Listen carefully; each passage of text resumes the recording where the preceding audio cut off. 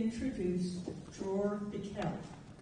He founded and leads a New York matrimonial law firm focused on high-conflict, high-net-worth divorces, labeled in the media as New York's scariest divorce lawyer.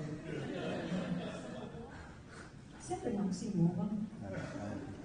He shepherds the well-heeled set through their marital splits. Sports figures, billionaires, entertainment notables, Wall Street financiers, politicians or their spouses are his clientele. In 30 years as New York City's go-to divorce and prenup lawyer, he has distilled some valuable lessons for anyone going through or considering divorce. I didn't know it was a how-to. His upcoming book, The 1% Divorce, Clash of the Titans, is set for publication in September. Good morning.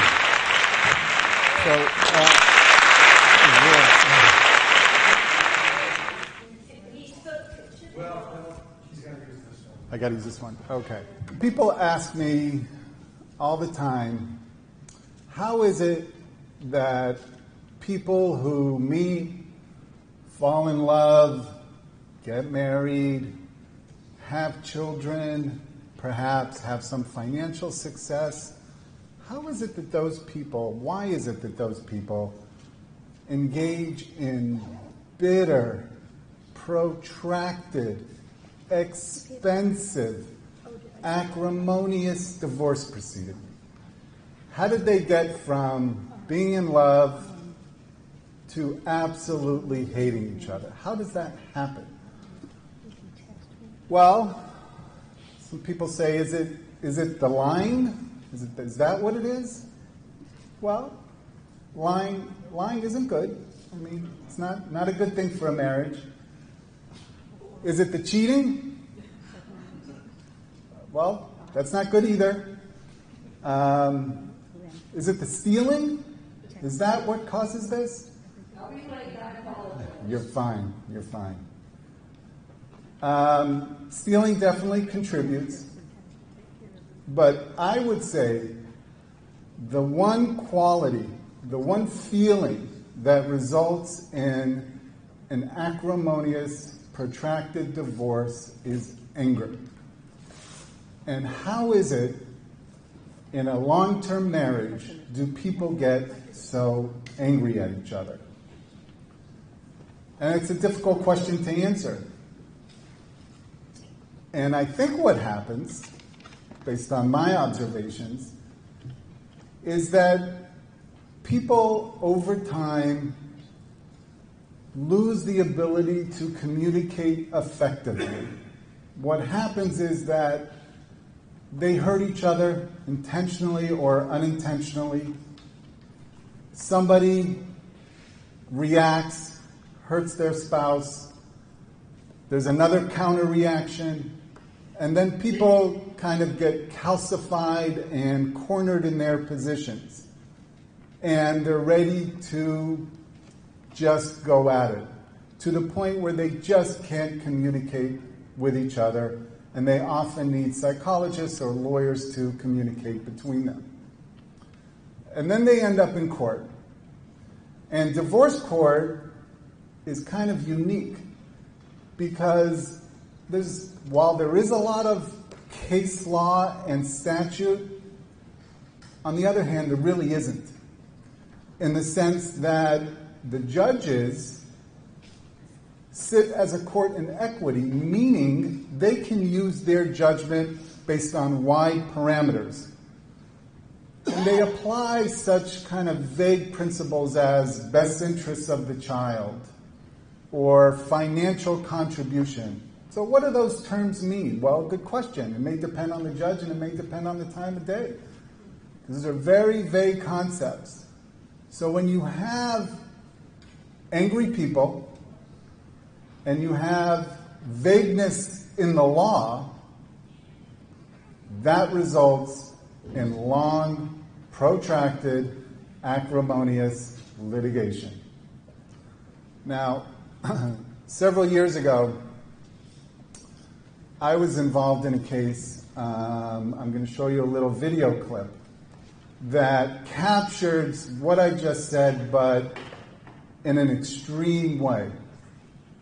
It has everything, and it had everything. And I will tell you the story from my perspective as the attorney for the wife, Sophie Manu, of Tony Tung, the gentleman that is about to be interviewed on the screen. Day after day, Tony Tung watched the prosecution portray him as a cold-blooded killer. It wasn't a pretty picture, and according to Tony, it wasn't a true one either. There's a lot of bad things adding up here. Where he was killed, you wiping your computer hours after the murder, you going to visit him. Yeah, but it's like, I didn't kill him. Did you have someone drive you over to Teaneck? No. For Sandra Milan, the prosecution's theory that Tony murdered his wife's lover out of jealousy made no sense. Sometimes in crimes of passion, you don't really think it through. You're angry. Well, crime of passion, when you're angry, that happens right then, doesn't it?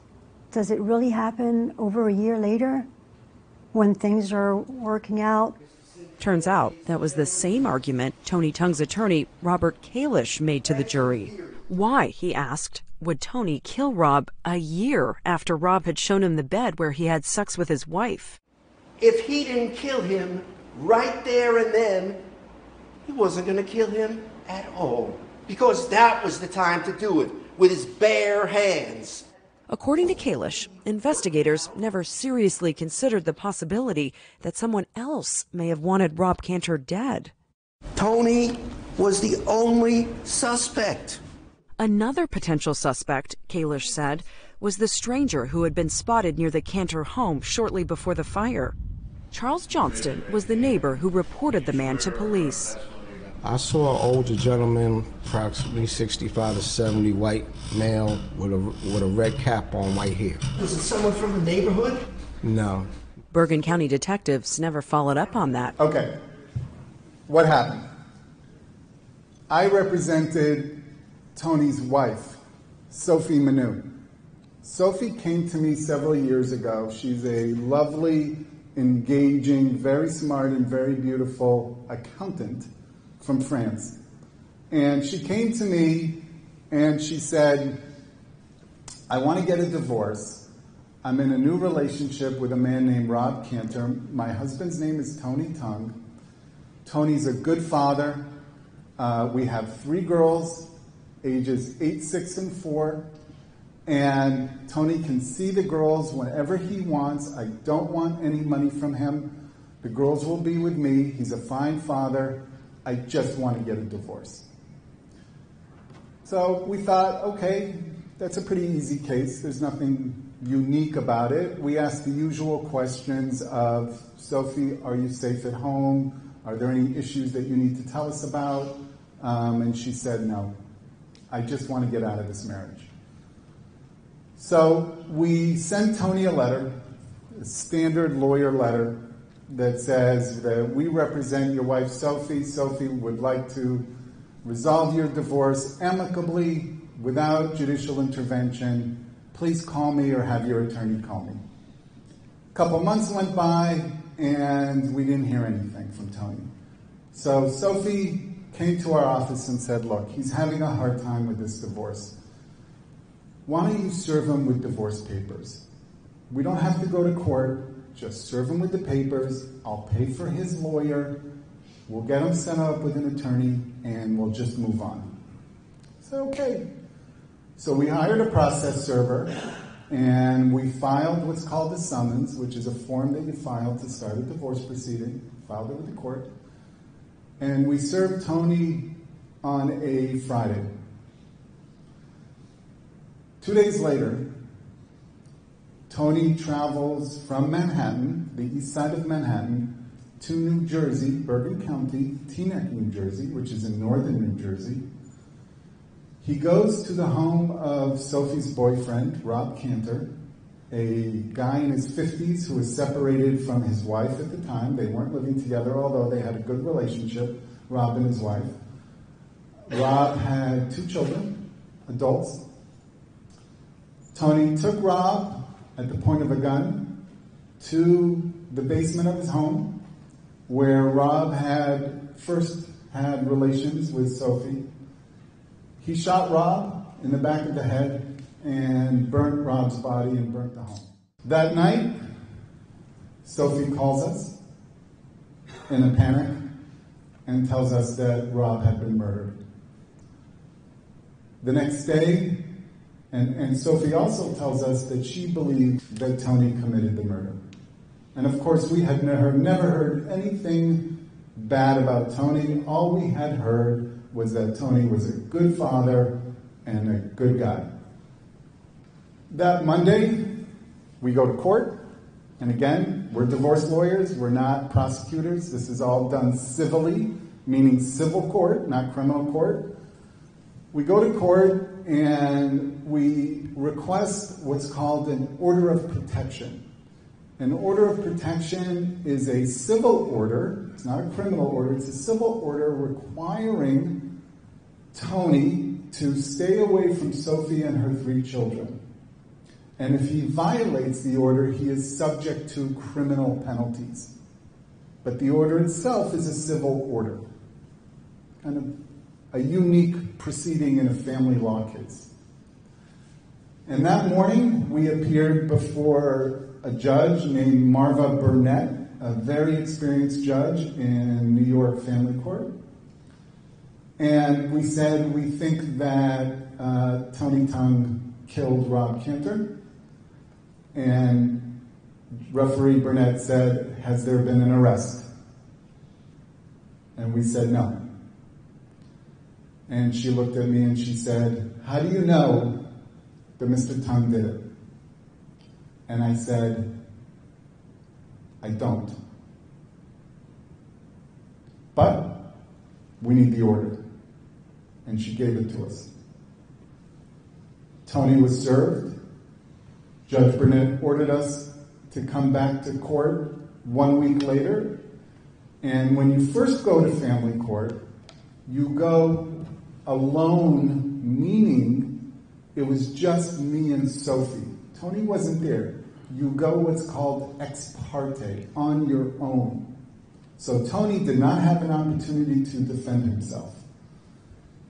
And as these things go, Judge Burnett ordered us to come back to court 1 week later with Tony, so we had to serve him with the order, and then he would come to court to defend himself.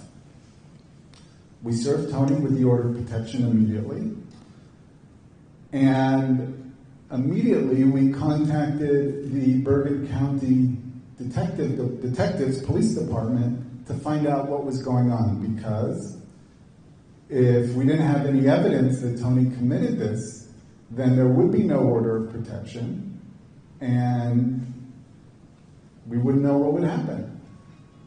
So we came to court that 1 week later with the investigative detectives, and we had a short hearing, and they told Judge Burnett that Tony is a person of interest in the murder of Rob Cantor.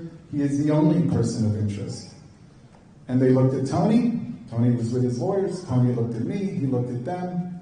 And he said, I didn't do this. Judge Burnett granted an extension of the order of protection. It was a temporary order. And every month or two, for a year, we were back in court extending the order with the detectives. During that year, Sophie went to work with bodyguards. Her children were not allowed to have playdates or sleepovers after school. They were told to immediately come home. She was scared for her life, for the life of her children. But there was no arrest. And time went on. We learned for the first time that some troubling things had occurred during the marriage. That Tony was a hoarder, that he was addicted to pornography, that he did not contribute one penny economically to the marriage, that he had put spyware on Sophie's computer and knew about her affair with Rob. Now, of course, Rob was a very well-liked person in his community. He had a ton of friends. He met Sophie, they fell in love, they went to cultural activities and lectures and museums together before he was killed. We also learned that Sophie and Tony had gone to a couples therapist named Ann McDonald, who was in her 70s, and that Tony had said some troubling things to Ann, such as, revenge is best served cold. And Sophie's relationship with Rob didn't start right, and therefore it's not going to end right. But of course, that's not evidence of murder. That's just weird. But that doesn't mean he committed murder. We met with Rob's friends who were convinced that Tony had committed the murder, but beyond that, had really no evidence. And a year went by. And after a year, without an arrest, Tony was feeling emboldened. And he wanted to have contact with the children. He wanted to see his children, his 3 girls. So he made an application to lift the order of protection as it pertained to his children. And Judge Burnett said, look, it's been a year. Either there's an arrest or there's not an arrest. I can't keep this order going forever. We're going to have a trial on the order of protection. So the order of protection was a temporary measure. It lasted a year, the temporary order. But in order to have a permanent order of protection, and by permanent I mean 3 years, I don't mean forever, 3 years renewable, we need to have a trial, an evidentiary hearing. So Sophie and I prepared for a trial. And I was going to call Ann McDonald, and I asked, and Rob's friends, if they would come in and testify, because they had some favorable evidence, and they said, no, actually, we will not, because we're scared of Tony. He's a scary guy, and we have children, and we're not going to do it. We don't know Sophie, and we're not going to do it. And of course, I could subpoena them and require them, but that's not great if they're not willing, right? Because I don't know what they're going to say if they're not voluntarily coming to court. But Ann McDonald, who's a grandmother, said, sure, no problem, of course I'll testify. So she was my one witness. So I asked Ann, are you scared of Tony? She said, come on. I'm in my 70s. I'm not scared of anybody. Of course I'm going to come testify. So the trial was scheduled for a Monday.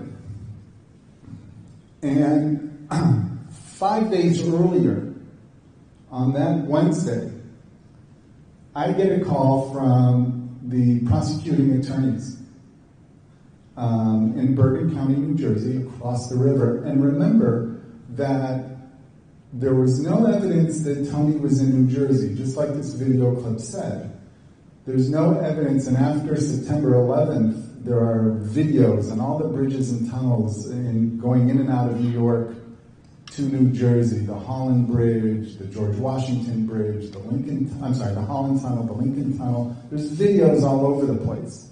And there was no video of Tony coming into New Jersey from Manhattan at the time of the murder.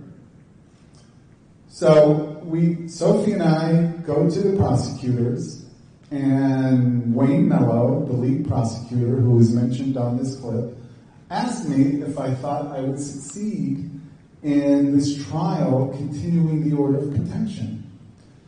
And I said to him, yes and no. Yes for Sophie, no for the children. Unless you have evidence to give me. And he said, well, we're not going to do that, but thank you very much for the information. Good luck. that Friday, so 2 days after I went to the prosecutor's office and 2 days before the trial, Sophie's in my office and we're preparing for trial. And we get a call from the detectives, Cecilia Love, who said, I need to see you right now. I said, okay. She showed up in my office and she said, we just arrested Tony for murder of Rob. He sat in jail, waiting trial for a year, and he was convicted of first-degree murder. So that was a case, and of course Sophie then moved to Europe with her children, and Tony's in jail. So that's a case, right, where everything went wrong. You have addiction. Tony was addicted to pornography, and that's an addiction. You have dishonesty. Sophie was having an illicit affair until it wasn't illicit. And you have bullying and intimidation by Tony. But mostly, what you have is uncontrolled, fierce, murderous anger. And that's the feeling that drives most of these high conflict, contested, protracted, expensive, and by I mean expensive, I'm talking 7-figure expensive, and it's not saying my fees, that's standard operating procedure in New York. 7-figure divorce proceedings that last years, and I'm not talking 2 or 3 years, I'm talking 5 or 6 years. Yes? It sounds like he was completely financially dependent on his wife. Wasn't that an issue? It was an issue. Those are the hardest cases to resolve, actually. I'm not just talking about Tony and Sophie, actually, but when it's the wife who is the primary earner and the primary caretaker, and there's a lot of people whose marriages dissolve because the husband is not contributing. The wife takes care of everything relating to the children, the social activities, the medical appointments, the educational issues. The wife handles it all, plus she earns all the money. Those are the most difficult cases, actually, because to ask the wife, mom, to pay the husband is ask her to swallow a very bitter pill. It's usually the reason why they want to get divorced in the first place, right? The husbands don't want to get divorced. They're good with this arrangement. It works for them. It's the wife who usually drives those divorces, understandably. But the law would require them to actually pay the husband, usually spousal support, and the husband may get a large percentage of the marital estate, assets acquired during the marriage.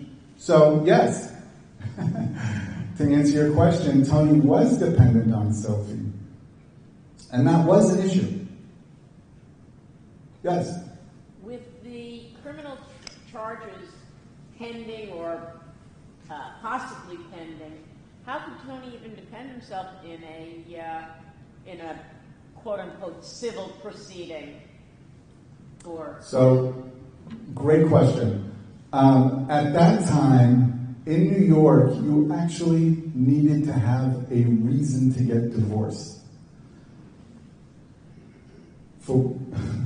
No longer. Now you can get divorced on irretrievable breakdown of the marriage. There's no real burden of proof for that. But at that time, in 2012, New York was one of the few states, and I'm talking about 1 or 2 or 3 states, that required parties to have grounds. And grounds consisted of adultery, which is very hard to prove, cruelty, abandonment were the main ones. Constructive abandonment, which means you didn't have relations with your spouse for a year, which is what everybody went on, even though, whatever, but judges kind of turned a blind eye to that. People just testified about constructive abandonment. But Tony, when it came to divorce time, so now we're no longer now we have an order of protection. We have a 3-year order of protection. He's arrested. He doesn't contest the order of protection. That's done. Sophie gets a 3-year order of protection that's renewable after 3 years. Now we have to get her divorced. Well, Tony doesn't agree to get divorced. And he's not convicted of anything. He's sitting in jail, but hasn't been convicted of anything.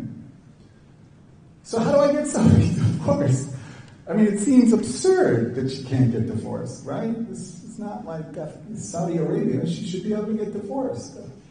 So we get assigned to another judge, Judge Matt Cooper.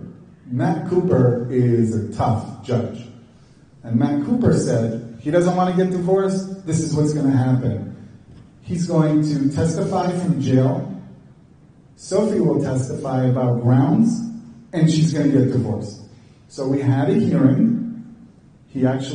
Tony made us do this by not agreeing, where Tony testified from jail and objected to the divorce, and Sophie testified about incidences of cruelty, and she got divorced.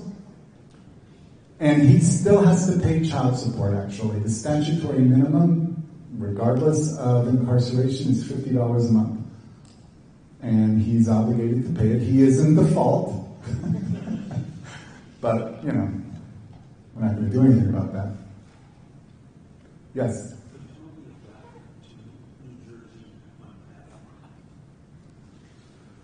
Maybe. The question is, could Tony have gotten to New Jersey on public transportation? Maybe, but there's videos on all public transportation as well, in all the stations. I mean, in New York City, as an aside, the police don't rarely go to somebody to make an arrest. There are so many cameras around. If somebody commits a crime, thievery in Midtown on 48th Street, 46th Street, the Diamond District, somebody goes in with a gun and steals some diamonds. There's so many cameras that the police will just call the guy and say, come surrender. Don't make us send a squad car out. We got you on tape. So maybe, I don't know. I think what I heard was that what Tony did was he was in the backseat of a car but went really low when they went through the tunnel or the bridge. Probably the bridge, George Washington Bridge. He just stayed very low and the cameras didn't see him. That's the theory. So, yes? From the government's perspective, did you ever take interrogatories or depositions? In orders of protection, so interrogatories and depositions, so those are techniques to exchange information. So in orders of protection, you're actually not allowed to do that in New York. I thought this was going beyond that. We talked about the actual divorce. Oh, the divorce proceeding, yeah, sure, but to what end? I mean, he was in jail for murder. He had no money. There was no reason for us to do it, and he didn't have the capacity to do it. He could have. You're right. He could have. He could have sent us requests for information, and we would have had to comply. But didn't happen. The main issue was just getting her divorced and overcoming the statutory requirement of grounds. So. Sometimes people ask me on occasion, what's unique about New York? Is there anything special about a New York divorce? very wealthy people, known people, famous people. Well, I will say this. What is unique about New York is that we get everybody. Represent the Eastern European oligarch, or a well-known gallerist, or an academic, or a sports figure, or a health coach, a teacher, a lawyer. Lawyers are terrible clients.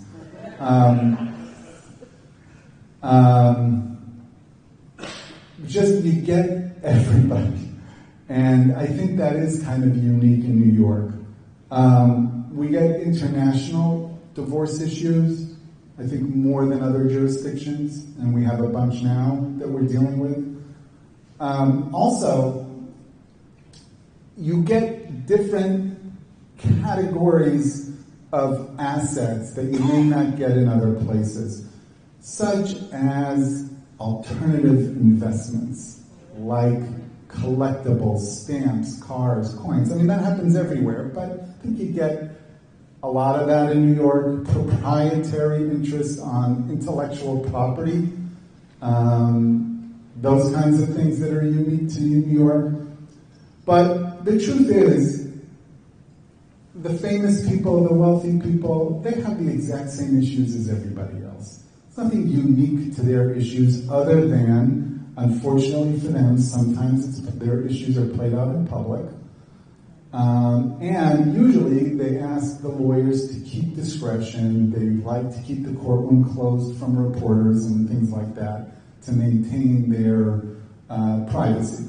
But generally, the top 1% are just like everybody else. There's nothing special in terms of their issues. And in fact, just to give you an example, and I just say this from the outside, Angelina Jolie and Brad Pitt. Their dynamic, and again, I'm not involved in this case, and it's only from the outside what I read. But I'll make a few assumptions about that case. Number one, Brad Pitt has a substance abuse problem. And this was a relationship and a marriage that was very productive. They have children, and they're both wildly successful. But he has substance abuse problems. How do I know that? Because his parenting time is limited. Right? He doesn't have, initially, he needed to have third parties present during his parenting time. What does that tell me? That tells me that the judge felt that the children may have been unsafe alone in his presence. We also know that for the past year since the separation, he has stayed off the radar. He is working on himself. He is not out in public. So that tells me that he's getting treatment and he's trying to heal. And apparently now he's doing better. And he's asking for more time with the children, which makes sense. And frankly, the courts love somebody who went into rehab. They're the best parties in the world. Why? Because those are the people that are reflective. Those are the people that have had a hard time, have had issues, and have worked on themselves. People who are reflective and who have worked on themselves are better parents. So it's okay if you're not perfect, if you faced it and you worked on it. And that appears to be what he did. However, she is having difficulty letting go of the children, as reported in the press. She's objecting to his request for expanded parenting time. That is also very typical because she has witnessed, presumably, years of him being high or drunk or whatever it was around the children. And so it's hard for her to forget those memories. And it's hard for her to trust the fact that he is now sober. So she's tight with the time. That's understandable too. And of course the judge threatened her and said, if you don't let go, you're going to have problems with the children. And the power, the dynamic then in terms of custody went to her initially, but then swung to him. You know, and these things go back and forth for years, frankly. But hopefully they'll work it out, and you know, it seems like things have settled down a little bit. Yes? Since you're discussing the wealthy, could you say something about divorce in the presence of a prenup? Well, I could say a lot about it, but here's the thing about prenups. If they're well written and well thought out, they will be enforced, and they'll be enforced, and the divorce will be in accordance with the terms of the prenup. But I will say this, and this is one of the reasons I'm very shy of prenups. There's two types of people that want a prenuptial agreement. Type A, second marriage, somebody 40 years old or older, widower or divorced with, or widower divorced with children, or divorced with children. Those people, they don't want to fight about money. They have a career. They have assets. They have children. They're only going to get into a new relationship if they have an ironclad prenup, and if the relationship doesn't work out, they don't have to fight about money. And I understand that, and that makes some sense. However, sometimes you get younger people in their 20s who have really, I mean, who in their 20s have really done much, right? Not everybody. But on average, most people in their 20s after college, you know, are just getting started. Their family, they come from wealth, and the families want them to do a prenup. And that's a problem, because the person who doesn't come from a wealthy family is often asked to waive very important rights. For example, if the husband comes from a wealthy family and the family says it wants a prenup that says that they're going to buy him an apartment on the Upper West Side of Manhattan, and let's say a 3-bedroom costs $3 million. It costs more, but let's just use $3 million. If they separate, and it's an all-cash purchase, if they separate, that apartment goes to him, and she has to vacate the apartment within 90 days. Which, on its face, may sound not the most horrible thing. While they're married, they get to live in this great apartment in a great neighborhood. But what's the reality? Fast forward 10 years. They have 3 children in private schools. She's at home with the kid. One of the kids has special needs. So she dropped her career as a physician to take care of the children, and particularly this one child. And he works, but let's just give him credit. He's a good dad. He's not addicted to anything. He's not abusive. He just wants out of the marriage. She now has to vacate after 3 years. Where's she going to go? I mean, she can't afford to live on the Upper West Side of Manhattan. Where's she going to go to, God forbid, the Bronx, where I live? I mean, you know, and the children are going to, they're in private school in Manhattan. They're not going anywhere to the Bronx. So, does the prenup take care of that, though? Well, it depends what the prenup says. After so many years of marriage, you get X amount. It depends what the prenup says. Right? I mean, you have to negotiate all those points. And it depends what the prenup says. And to be honest with you, I had a case where the wife was the husband to be came from a lot of money. He didn't even know his parents had so much money. They never told him. It was like $50 million. He had no idea, actually. And their lawyer had the most complicated prenup. It ended up, my client, the woman, signed it, but it was very distasteful. And I wasn't happy about it. A couple of weeks later, the same kind of fact pattern, but I had the wife-to-be. And I told her, like, what are you doing? Do you really need to sign this prenup? And I explained to her all the things she was waiving. And her response was, screw him, I'm not getting married. Forget that. And I stood up, I gave her a hug. I'm like, thank you. I just did this a couple weeks ago, and I feel so oily about it. Like, I just was, So, you got to be careful with these things, and particularly the young people. If you're in second marriage, it's okay. You kind of understand it when people are older and they come to it with children and a career. But the young people, it's you got to be careful with it. Somebody had a question. I'm sorry. Parental alienation. Okay, I'll tell you an alienation story. So what is parental alienation? Parental alienation is when one party, and statistically it's almost always the mother, one party with a young child orients the child against the father so severely by disparaging the father that the child becomes alienated. And the characteristics include not wanting to see the father, calling the father by his first name, not calling him dad, and blaming the father for the divorce and for whatever else. It's terrible. It's terrible. It's hard to fix. And, I mean, we've represented alienators. I mean, it's hard. You try to get them mental health treatment. You try to, but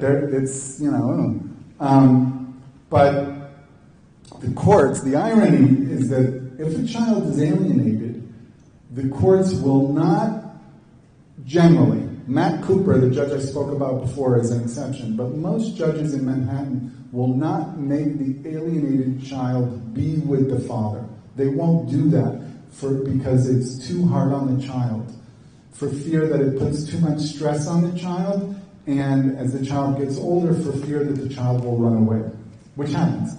So the courts, in some sense, reward the alienator. It's something you have to nip at the bud very early. But I'll tell you a case though. I represented a guy. Let's call him Scott.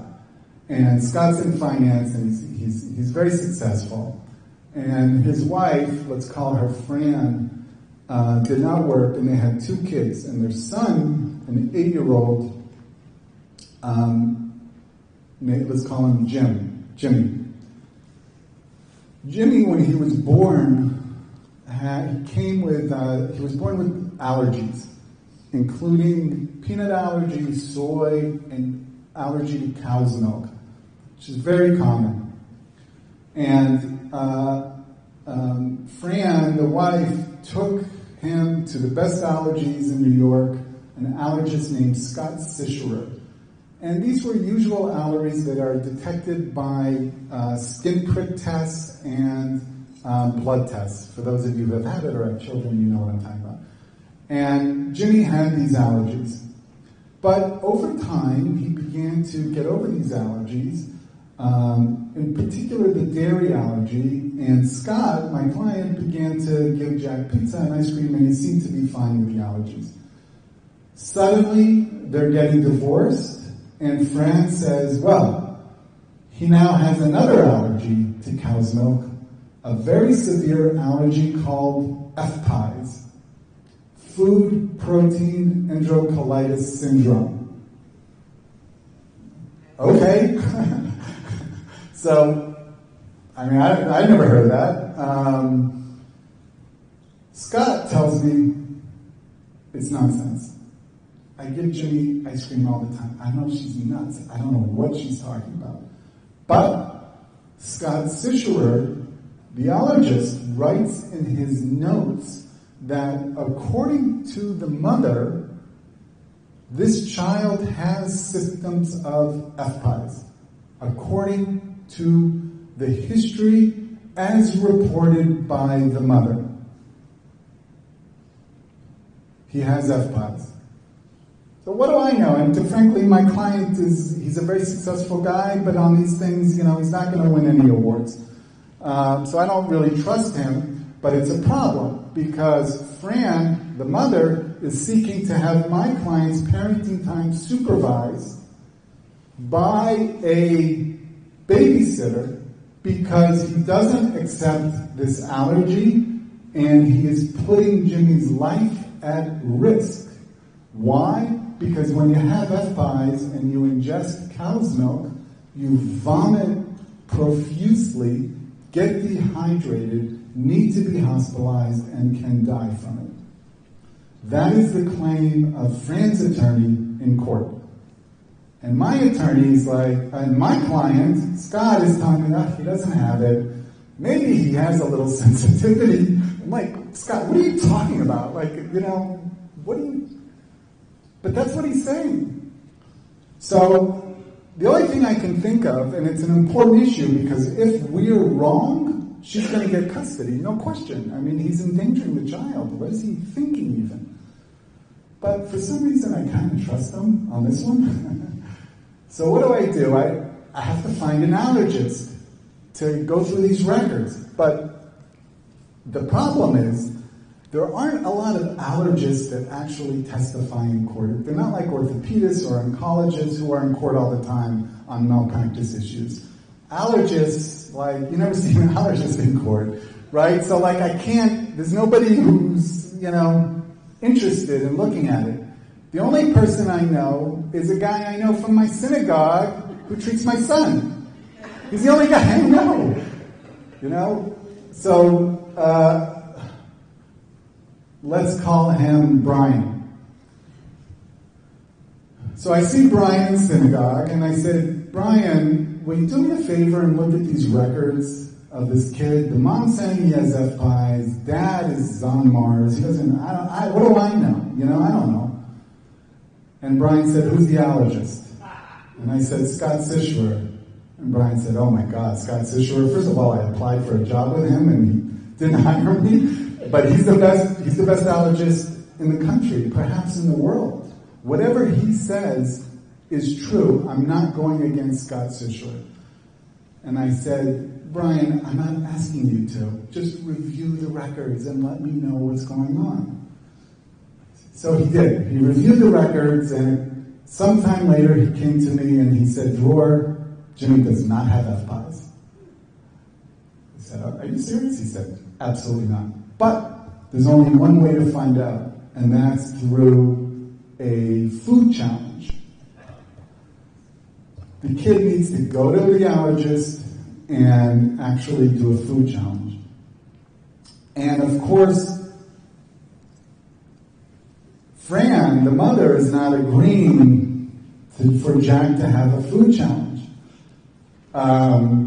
Because he had symptoms of FPIES a couple months earlier, and it's not healthy for him so soon after having symptoms to have a food challenge. He'll have the symptoms again. It's terrible. It's dangerous. No way am I doing a food challenge. So we have a trial. It's the only way to resolve this.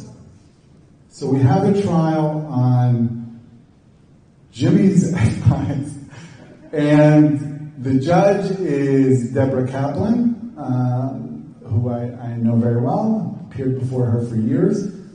And Brian is now on the witness stand. And we have Jimmy's medical records projected on the wall of the courtroom. And Jimmy's making graphs about proteins and antigen.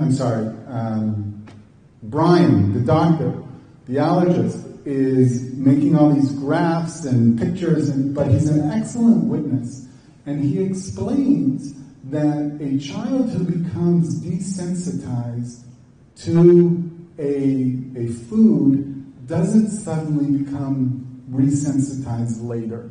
And Jack had gotten over his dairy allergy. So it's very unusual for him to now become resensitized to cow's milk. And by the way, FPIES only happens to infants, not to 8-year-olds. I'm like, really? I had no idea. So, however, bit of a problem, which is that my adversary, let's call him Michael, subpoenas all of the communication between me and Brian, the doctor, which I had not anticipated. And of course, Brian brings all of my emails between us to court. And of course, I've known him for years. He's a friend. Oh my God. So the lawyer, Michael, sees these emails. He's like, oh my God, I struck gold. They're friends. They socialized together. Their kids had play dates together. And why is that important? That shows that Brian is biased. He's not an objective witness. He's biased. He's telling him, he's testifying to what I told him to testify. And Michael is cross-examining Brian and saying, oh my God, your daughter and Mr. Bikel's daughter went to Kidville together, didn't they? And my client, Scott's looking at me, he's like, you did? He's like, no, I did. I'm like, okay. Anyway, Judge Kaplan gets over all of that. Very embarrassing moment for me. One question, however, Brian did not have to answer, which is when Michael, the lawyer, asked him, has Mr. Bikel referred you any patients? And of course, he treats my son. So I had a mini heart attack and objected on the ground of confidentiality, and the judge sustained my objection, and it went nowhere. Phew. But anyway, Brian was such a good witness, Judge Kaplan ordered a field challenge.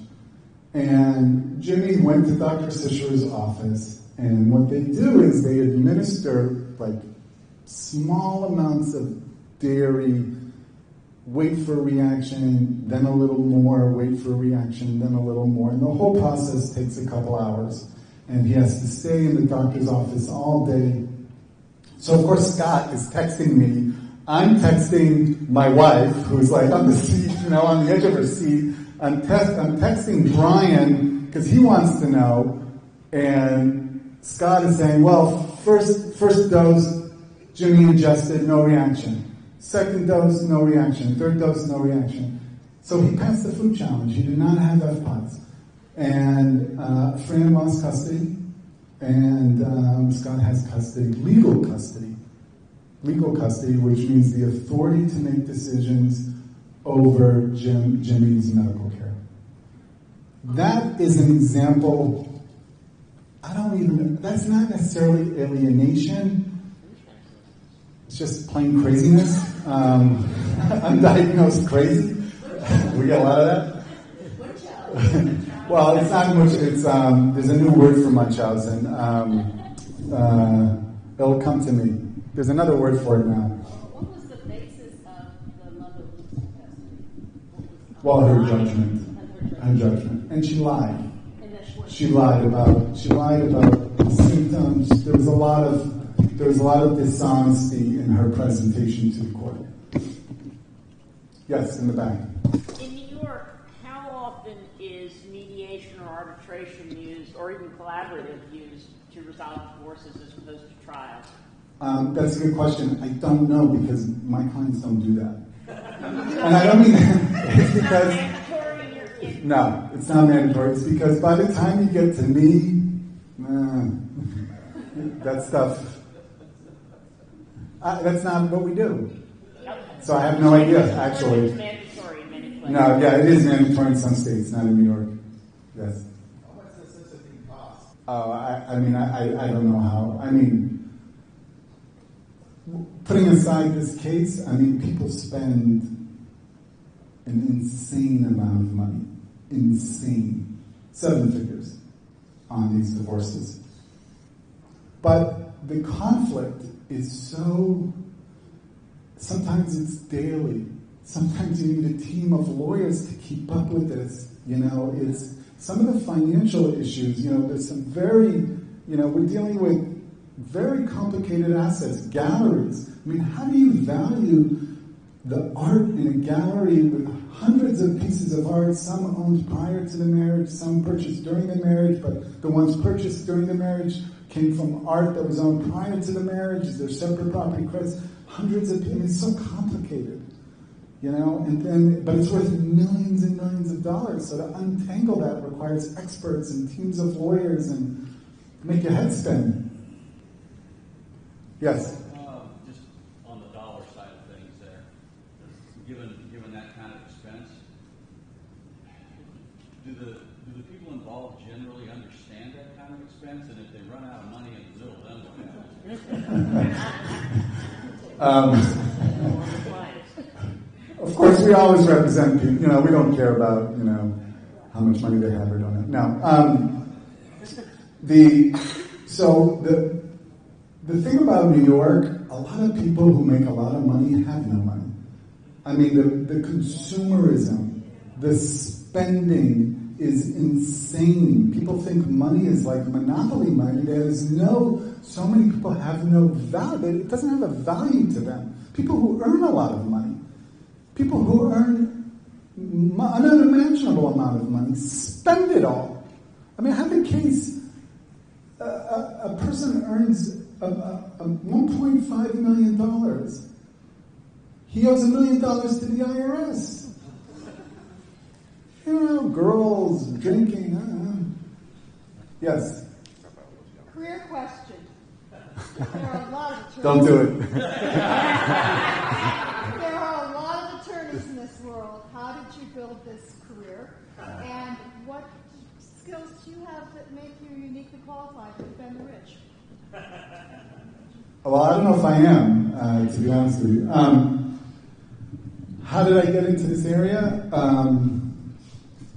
I come from a litigation background, so I like litigating, trying cases. It's very interesting, it's fun, it's challenging, it's really hard.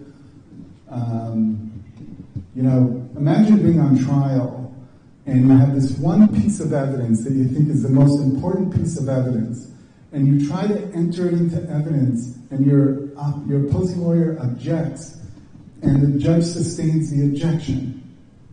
And you're like, oh my God, this is terrible. And the client's looking up and is like, do you know what you're doing here? I mean, that's happened to me. But, you know, generally it's fun. It's fun. I don't know. I mean, people come to me. I don't know. I don't know why, to be honest. I'm shocked every time.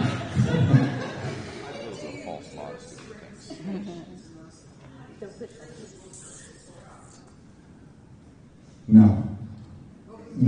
It's so acrimonious. I don't see. If I ever see reconciliation, no. It's so acrimonious when you get to us. I don't see how people can come back together. I mean, our job is to build our client up and to show faults in the other side. I mean, you know, and everybody, that's easy to show. Everybody has faults. So do I. I mean, of course I do too. It's easy to do, and on parenting and on money, I mean, it's terrible. It's hard to recover from that. I mean, these divorces are awful. I don't recommend it. Yes? What's really awful about it is after all is said and done and the divorce is settled, they still have children between them, and their lives are still connected. Are they going to be able to sit at their kids' graduation? Are they going to be able to co-parent? And that's Sometimes, yes, you know, I mean, I have a client from 2007. They've been divorced for 10 years. Same crap from 11 years ago. Same. Yeah, but, you know, parent coordinators, you know, in a high conflict situation, what can they do, really? We push people to parent coordinators. Parent coordinators are kind of therapist types that are experts in high conflict divorces. But, excuse me, they're not, what can they, you know? They can't do any better than the courts, honestly. We push people to parent coordinators just to get them away, but but they come back. I don't know. Yes? Are these cases tried before a judge or a jury? And if it's a jury, do you have a part in selecting the jury? Bench trial. Bench trial. Yes. It used to be grounds you can try in front of a jury. I mean, in my prior career, I did jury trials, but jury trials are fun, much better than bench trials, but not in this, it's not appropriate for this area. Do you have any experience in difficult also involving recognizing if children are lying in these situations? Like, say the husband and wife are about to get divorced, and 8-year-old child has just spent the weekend with father, comes back to mother, and mother says, did daddy touch you here? And the child says no. And mother says, well, if you don't tell the nice judge that daddy did touch you here, mommy's going to jump out the window and kill herself, and it's going to be more fault. Well, Okay. I don't know how to answer that.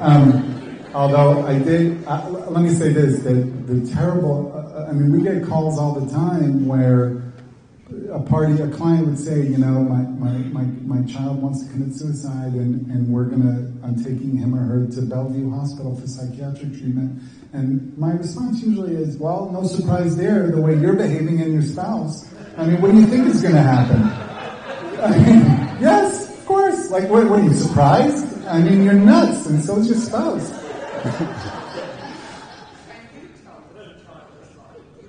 We don't have contact with the children, nor do I want it. They have their own lawyers. Lawyers get appointed to represent the children and their interests. But the children, of course, are in the middle. It's the worst. And that's part of parental alienation, disparagement. It's terrible. The children, what happens is, in seriousness, the children lose that safety and trust that you have in parents, that your parents can take care of you. They lose that because the parents are fighting. That gets frayed. And it leads to mental health issues, relationship issues, educational challenges. The children are a mess. It's awful. Yes?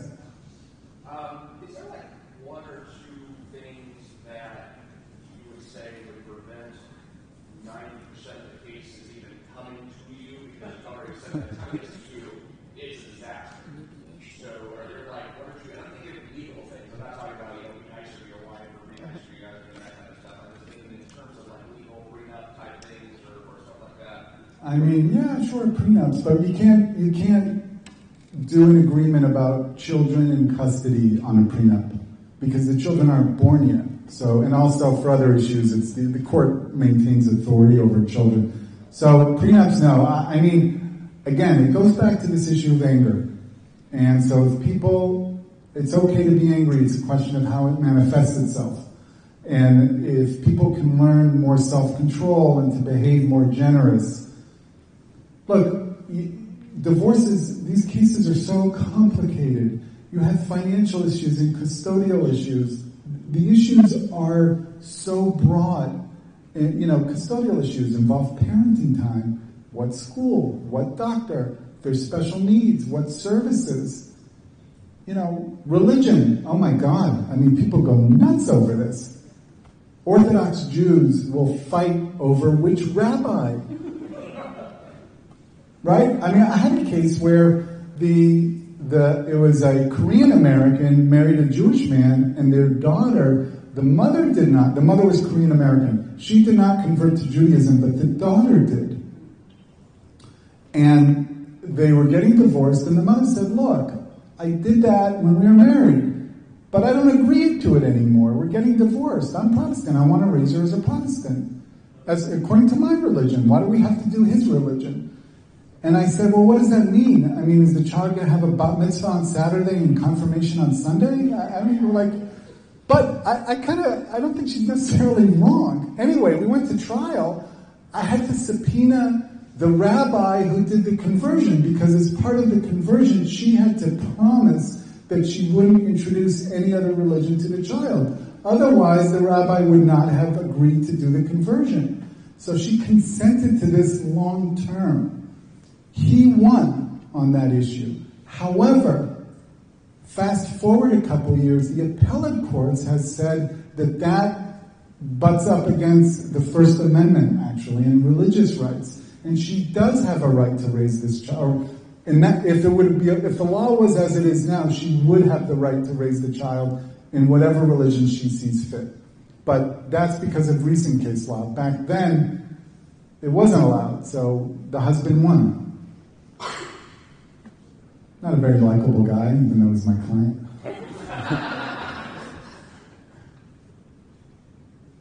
Yes? I heard this story in New Jersey that there's a small business that the founder set up some kind of trust for his son. When the son gets married, he takes $1 million out of his trust. So the son had 9 short-term marriages and he $9 million. Oh, that's smart. Okay, I don't know. I don't know if there's fraud. There's a very well-known fraud lawyer there in the corner. You can ask him. I don't know. There was a fraud on the trust. I don't know if it's fraud.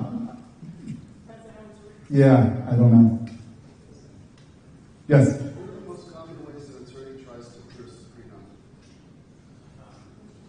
Well, what are the most common ways to pierce a prenup? So,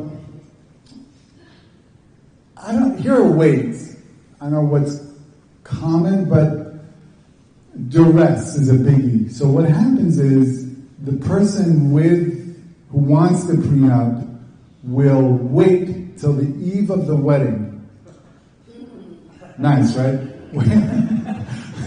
I'm telling you, it's people like, who thinks of these things? Anyway, they wait till the last minute.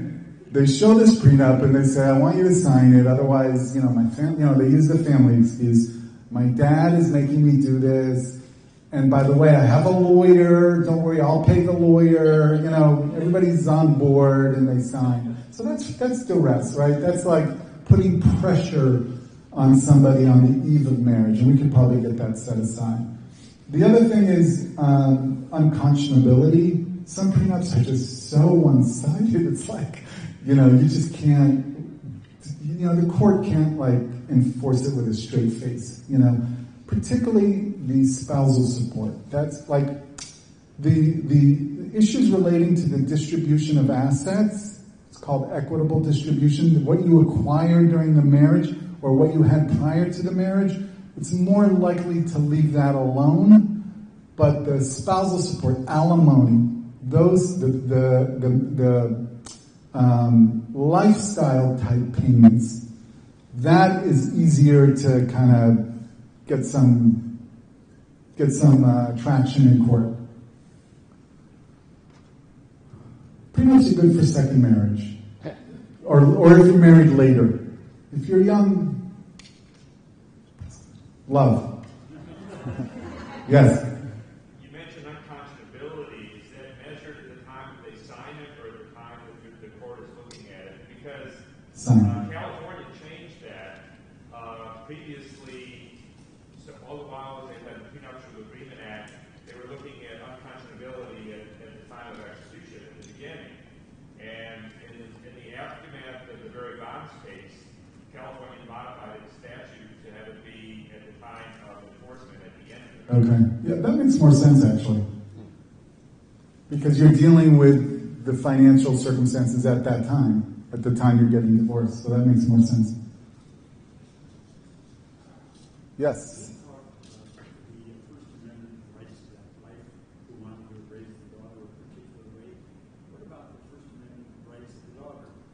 She was too young to really opine on what she wanted. If she was older, that would have been an issue. She would have had a voice, which of course makes her being put in the middle, right? But which has its own problems, but she was just too young. Usually children have a voice when they start to be 6 or 7. There's an attorney appointed for them. And the thing about the children is teenagers. Teenagers are the most important people in court. Why? Because nobody can control them. So whatever they say, they get. Because the judges know they're never going to listen to the judge. So teenagers have outsized influence in the courts. Let me just say one thing because we're running out of time. So I am an optimist, and I've been married for almost 15 years, and I am a big fan of marriage. And so let me just conclude by saying, so what does it take to be in a good marriage and for an easy divorce? Kindness. Just be kind. Even when you're angry, even when you're mad, even when you hate your spouse, be kind. Those are the qualities that will make for an easy divorce, and actually they make for a good marriage. Thank you very much.